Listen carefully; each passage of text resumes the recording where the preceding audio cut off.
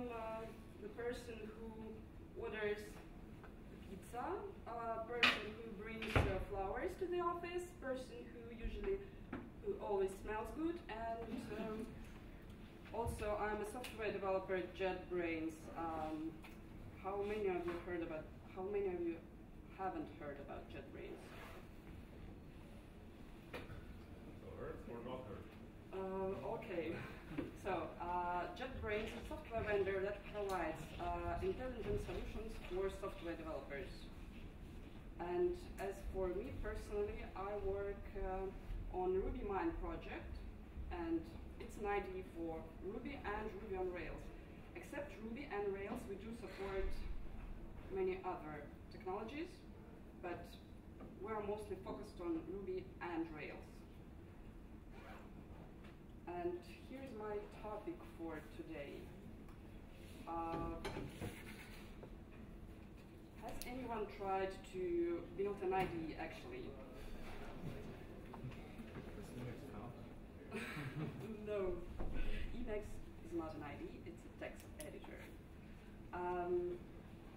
Wait.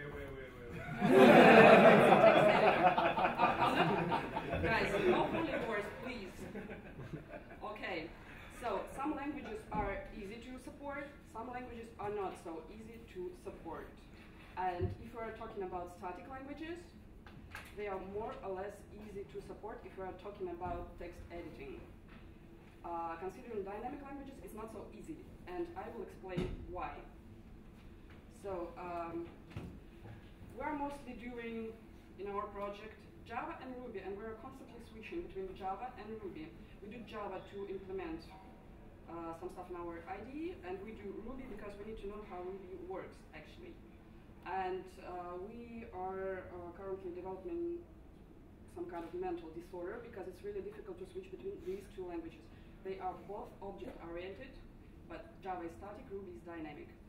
And if any one of you will ever decide to create your own IDE using IntelliJ platform, our experience can be a good example of do's and don'ts. So, IntelliJ platform is a platform which is an open source platform that helps to build language-aware IDEs. We provide virtual file system, ready text editor, integration with version control, many other things. Well, a little bit of history. The first public version of Ruby appeared in 1995. Our first release was in 2009, a little bit later. Well, but before this release, we spent almost 3 years trying to support Ruby on some satisfactory level. And it was really, really hard. Okay, so if you decide to create an IDE, what you should think about? First, of course, it should have a good editor, because the end user, the programmer, is working with text. The code is basically text. And because it's an IDE, you need to provide some sweet things, such as, again, version control, graphical debugger. You need to provide some facilities for management of the environment. But however, we still need a good editor to write a good code. What a good editor is, the peak of perfection is when you give it to a monkey. It won't be able to write something that can't be run at all. Considering IntelliJ idea, I think we're quite close. We're really, really close. If the code can't be compiled, we highlight it anyway. But again, Java is static, Ruby is dynamic. And why it's so difficult to support dynamic languages? Because they're dynamic.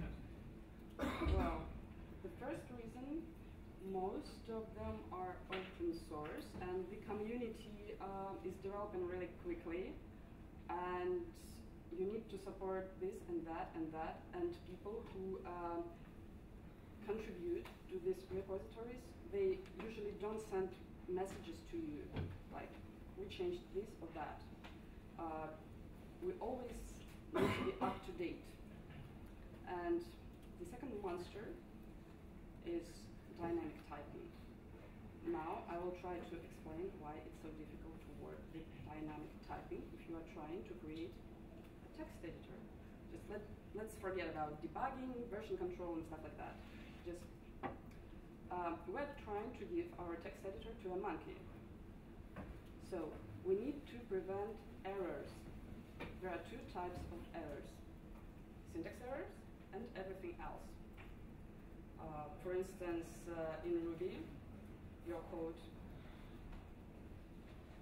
may not have any syntax errors, but it fails at runtime. It's a really common situation. In Java, it just won't be compatible. Okay, syntax.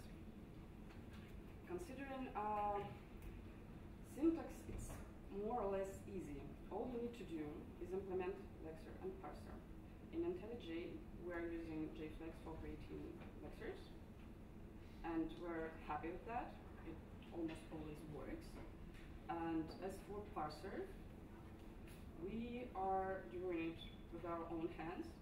And if you are working with a language which is not indent-based, like Python, for instance, you can use our grammar kit plugin, which is also open source. Well, as for lexer, lexer takes the array of characters and converts it into tokens.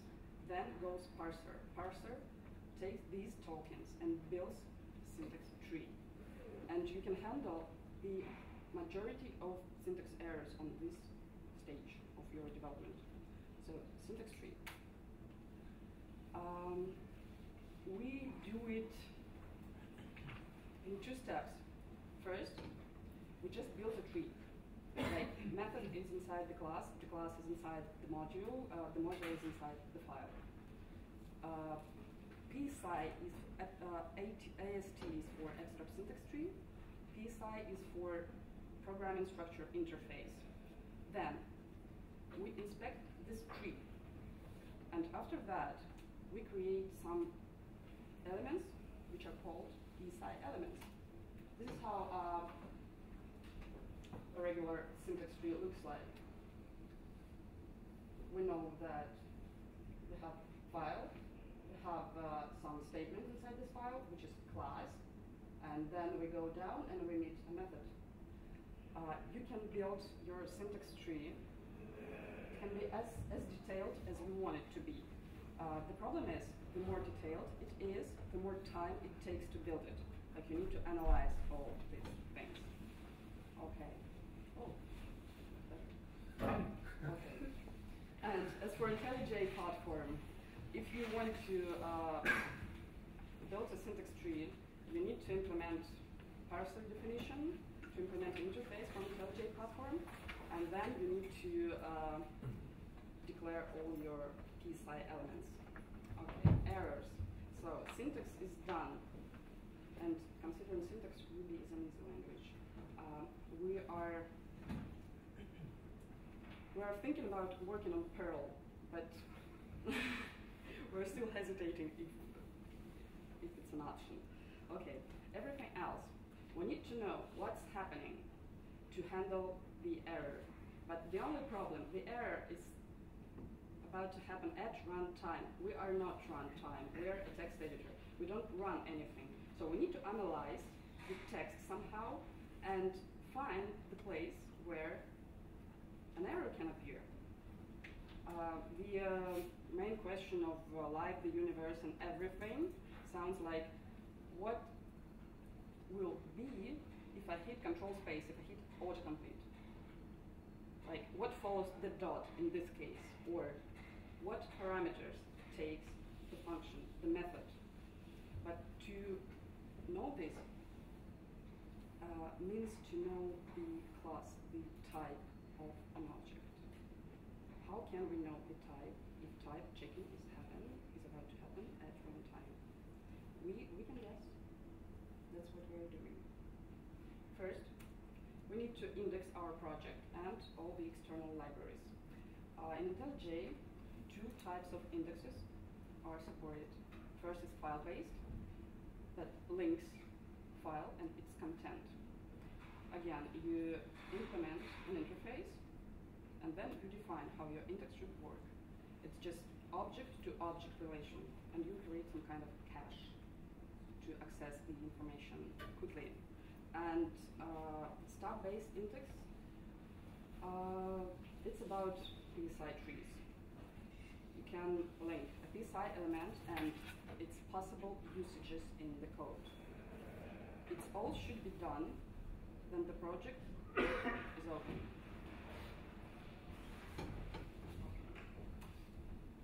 After we built our indexes, we need to create references. A reference is a link between PSI element to its usage. To implement a reference, you need, again, make your PSI element or your syntax tree, implement the interface, which is called PSI reference in IntelliJ, and implement a method, which is called resolve. How we can resolve this element. Here I can show you some examples. Okay, that's pretty simple, like in static languages. We have a class which is defined only once. We have a method. Here, after a dot, we go to the left, and then we can definitely say that it's an object and it has type kitty.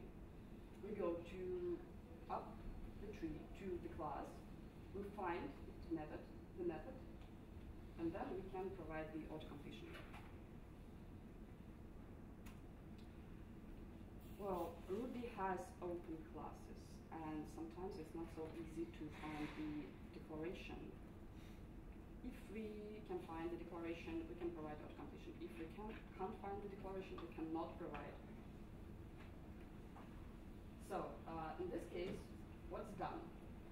It's here, behind the scene, exists an index, a stop-based index, which stores the information of this class declaration.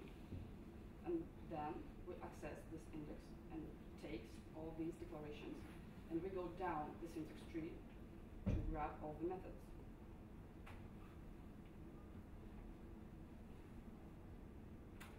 So here are the methods. Okay. Well, if we know the class, it's more or less fine. But considering Ruby, it's not always possible to know the class.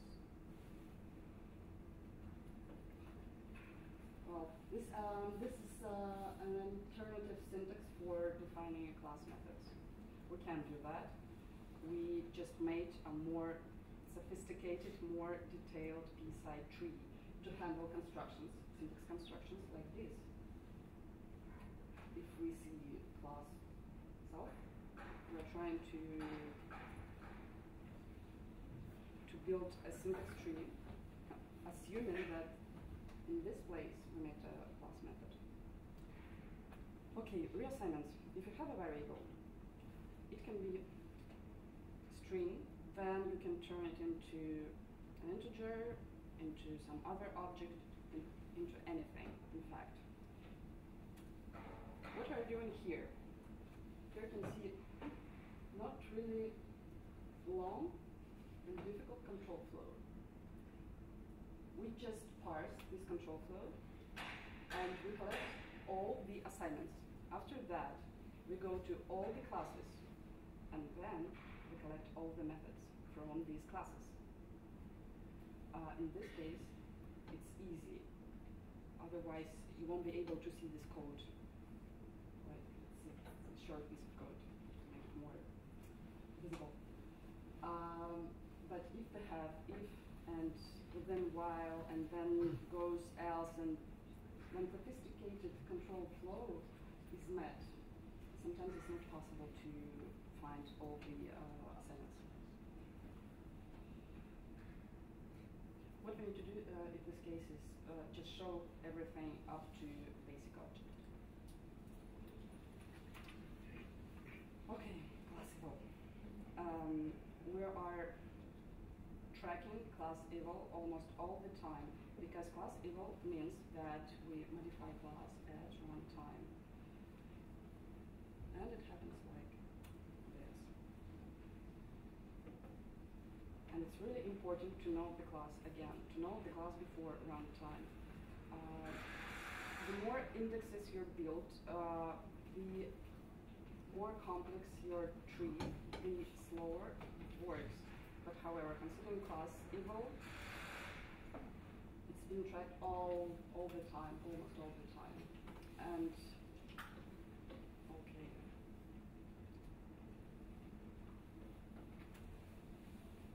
Especially for constructions like this, because we can include and extend our class at runtime, and we need to collect all the methods inside the modules that were included. Instance eval, we don't track instance eval because it's not so, I would say, accordingly, our statistic is not so commonly used when we change an instance of an object at runtime. But the only problem we have here that in Ruby actually an instance can be an object. So here's a, in this case we just can't offer anything to autocomplete. But what we can do is we can provide text-based search. If a user hits Control space twice, we are trying to collect all the text appearance of any string that starts with this substring. It's almost nothing, but however it helps. What we can do, we can go back.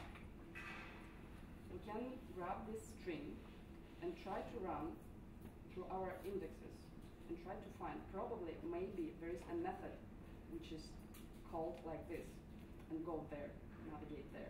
We can offer it as an option, or we can just directly navigate the user there. Well, considering the method missing, there is nothing we can do about it. And here is an example why. There is no such a thing like say hello. It's defined when an interpreter meets something that doesn't exist. Then it goes to method missing and executes the body. But what we can do here, if in dynamic language, if a ghost method is called, we can navigate to method missing, and that helps. So here's one more example. For instance, we called a ghost method that doesn't exist. What we can do, we can index it as a call, and after that, we can, if we're trying to autocomplete a method for an object that was already met, we can suggest this variant, and we definitely can go back to the block call. Okay, we don't support const set construction. What is going on here? If you look at the, there is no infinite type, just text-based autocompletion. Not even an option. Ruby allows not only add something to object, but also remove something from object. Like all the classes are inherited from, frankly saying, basic object. And what we can, what a user can do, he can just remove methods that are inherited from the higher class. It's not happening really often, so we don't do it. Okay, DSL. Ruby is well known and well loved for its for DSLs actually. Active record is a DSL. Any other part of Rails is a DSL, and it's used for creating DSLs actually. But DSLs is metaprogramming as metaprogramming as it gets. And for us, it means that it's really hard to provide some satisfactory support for a DSL. What do we do in case of DSL? Well, we hardcode. What does it mean? It means that we provide some basic usages that can be possibly met at this place. And we do it with our own DSL. We had a DSL which was written in Ruby for supporting Ruby. We had it. We get rid of it. I'll tell you why. So here we know that has many is expecting a model name after it. So we just collect all the models in the project. We take Rails inflector, just take this source code, apply naming convention, and provide the automation list. The same as going back. Okay, if you're trying to support a dynamic language, there are some useful tips where to find the info of the type that's about to be returned. If the code, for instance, if the code is well documented, you can find a return tag. So you know if the documentation is not correct, so you fail. Okay, if language supports annotations, that could be a great help. And again, naming conventions. Basically all the,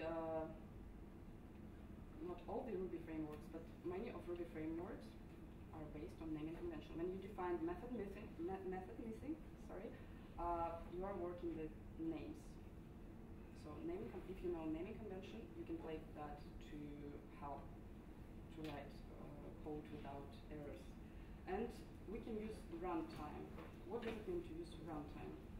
We can run it somewhere in background, fetch the type, and pass it to the IDE.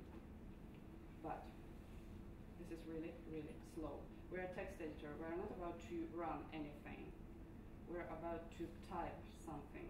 And in some cases, if it's important, we can use runtime, but usually we don't do that.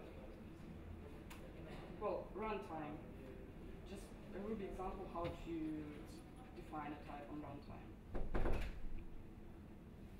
But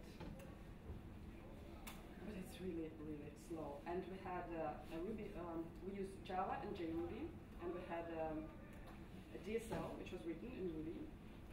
And it sounds bizarre, but we rewrote it in Java, our DSL. It was hard and painful, but we did it because we were thinking about performance mostly. And so if we're talking, sorry, I don't really feel the difference between these two words. If we're talking about dynamic language support, you will be always balancing between performance and code insight. The better code insight is, the slower it works. The faster it works, so code insight will suck. And again, consider an IntelliJ platform. If you like some language really, and if you would like to see more people using it, the best you can do, I think, is to not just to tell everyone that the language is cool. You need to provide some support for it, some helpful tools to work with it. Because someone still uses, I don't know, Notepad. There's nothing to be ashamed of, but it's not convenient. Well, so you can play the IntelliJ platform and try to support your favorite language. Okay, here's Twitter an email and where the slides are at the moment. If you have any questions, I would be more than happy to answer.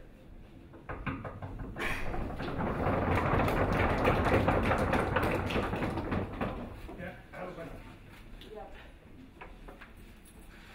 After the success with Google moving the Android IDE to base it on top of IntelliJ, do you know if, or can you say whether JetBrains is trying to convince other big players like SpringSource or other companies that are currently building their specialized IDE on top of the chips to move to IntelliJ? Well, it's difficult to say. I think we will be when we release our programming language, which is Kotlin, you mean? Yes, which is Kotlin, and we didn't make any public releases yet, but it's really it's nice when you have a language and you provide language support for this language. You see, it's like you kill two birds with one stone. But you don't know whether JetBrains is trying to convince other companies that currently invest in plugins for Eclipse, like Google was doing before, and it's no longer doing. I think we're not trying to convince anyone. We have many users all over the world, and we're not Eclipse. People should pay for licenses, considering Ultimate Edition, but we have also a Community Edition, which is free. I have a WebStorm IntelliJ idea. So I don't know. I like the move that Google made to base the new Android IDE on top of it means IntelliJ. That the platform is good. For me personally, it means that the platform is good. If Google uses it, this could be a sign that this is something. At the very beginning, we started to develop an Android plugin for IntelliJ IDEA, and then it turned into Android Studio. Yes. I have a question. I've seen the documentation of RubyMine, I think, that you support YARP annotations. So this would be kind of comments that you can parse, and then this IntelliJ uses this information to provide code completion, I guess.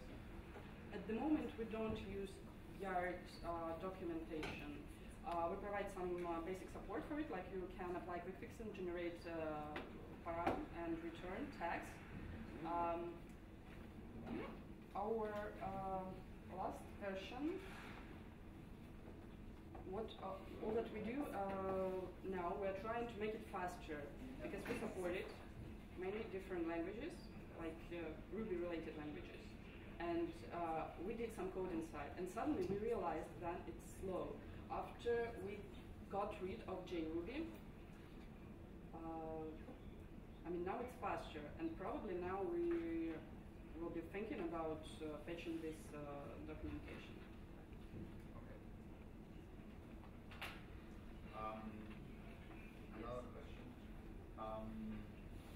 This is maybe something subjective, but I think that many dynamic languages developers are not so IDE friendly. What's your take on that? Or they don't necessarily need an IDE? Because there are no, I would say, good IDEs for dynamic languages. And what I was trying to say, I was trying to explain why. Yeah. Because you don't know the type. If you don't know the type, you can't provide some significant IDE support. Like you can, I don't know, you can play with such facilities as graphical debugging and something that the text editor just doesn't have. But considering text editing, here, sorry. For example, I'm a static language type, and I have a hard time trying to convince my colleague of the benefits of an IDE. It's like stuff. Well, as for it's out of discussion. Static versus dynamic. Usually, it leads to a holy war. And it's like, I don't know, I would say it's like a life and the mistress, they are both good but for different purposes. So.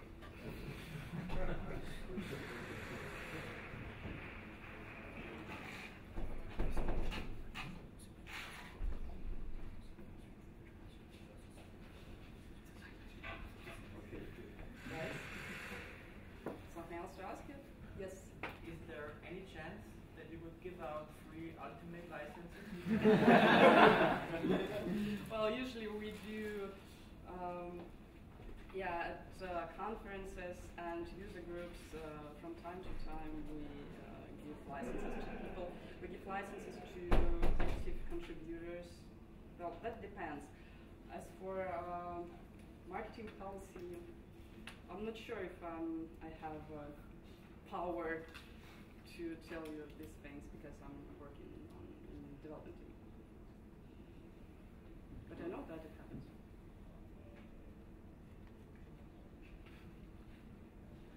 So. Any comment when the Ruby Mine 6 will be released? Let's say we are planning to do this in November, but today is the 19th of October, quite close to the New Year. That's my opinion. Again, I don't know, probably we can do all the things a little bit faster.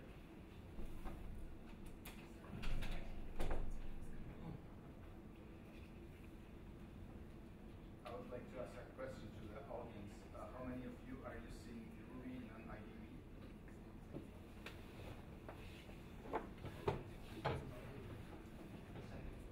Okay, who uses Ruby?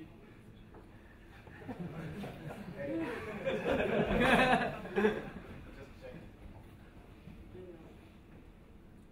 But Ruby syntax is Yes. Ruby has really low threshold to start with it, but it turns into a monster when you're getting to know it.